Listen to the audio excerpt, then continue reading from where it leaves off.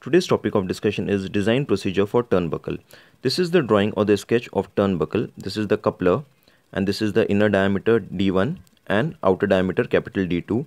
This is coupler nut and the diameter is capital D. This is the length, okay, L, and this is the rod which has outer diameter which we can say as nominal diameter and DC which is the core diameter of the rod, okay. And here now this length is the length of the coupler nut, okay, because there will be another length also which will be the length of the coupler, which will be the total length. So now in our design procedure we will be actually finding the values of everything like D0, D1, D2, capital D, small l, total length, okay, and D0, DC, which is the core diameter of the rod. So let us see how we will go step by step. So step 1, failure of rod in tension. What we have done, we have taken that the rod can fail in tension. So tensile stress which is given, the load which is given, from here we can find DC, that is the core diameter, which can fail in tension because the rod will fail because of the core diameter. So here we found the core diameter, but we have to find the nominal diameter, and nominal diameter they will give a table, or you can memorize this for quick use during examination. Like for example 22 to 28, it will come in 4 steps like 22, 24, 26, 28, and for this you can take pitch as 5. For 30 to 36, 30, 32, 34, 36 you can take as pitch as 6, so henceforth. So like 38 to 44, 7, 46 to 52, 8, 55 to 62, 9, 65 to 82, 10, 85 to 92, 12. Here on this side, on the right hand side, this will not follow like steps of 4 like we have mentioned over here. Here it will be like 55, then it will be 58, 60, 62, somewhat like that. So this is just for your quick reference and memorizing if a table is not provided during examination. So once you get DC, you can select a DO from here. For example, you got DC 33.5, and if you see, the selected will come in this range, because if you see 44, and if I minus 7 from here, so then I will get 37, which is on a higher side.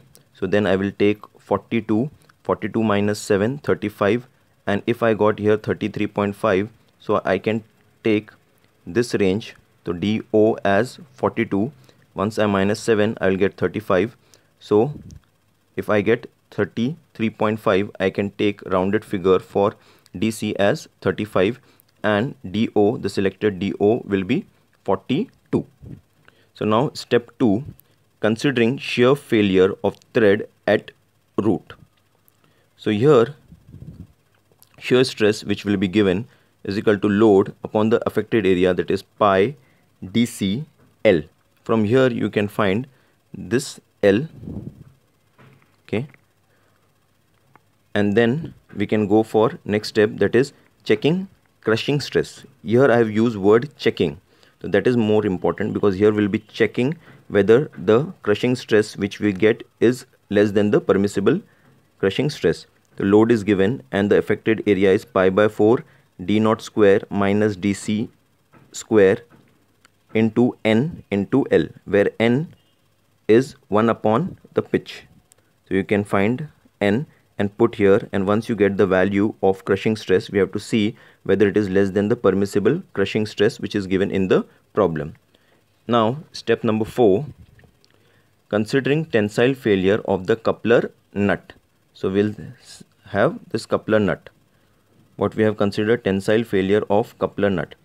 So tensile stress, what we have taken, W upon the affected area, that is pi by 4 D square minus D0 square. From here we can find capital D. So from here we found capital D. So once we finalize this D, then we will move to next step, considering tensile failure of coupling. So tensile stress we have taken, so here it will be load upon the affected area, that is pi by 4 d2 square minus d1 square. We are talking about this d1 and d2, this particular area. So tensile stress is equal to load upon pi by 4 d2 square minus d1 square.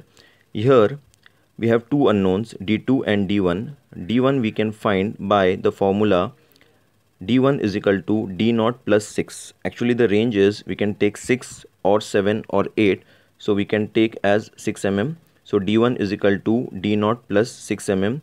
So once we get d1, we can put the value over here and other are known, so we can find d2. But in practice we will not use this value because this will be a lower value. So what we can do is we can multiply d0 by 1.5. The range is from 1.5 to 1.7. So we will take the higher end, 1.7 d0. So whichever value is higher, normally this value is higher, after multiplying by 1.5 to 1.7, we will take 1.7 because it is on the higher side, this value will be greater. So we will take the value of d0 as this value. Then we can find the length of the coupler, that is equal to 6 into d0, that is the nominal diameter, into 6. Then the thickness of the coupler, which is this, we can find thickness of the coupler is equal to 0.75 d0. So this was design procedure for turnbuckle.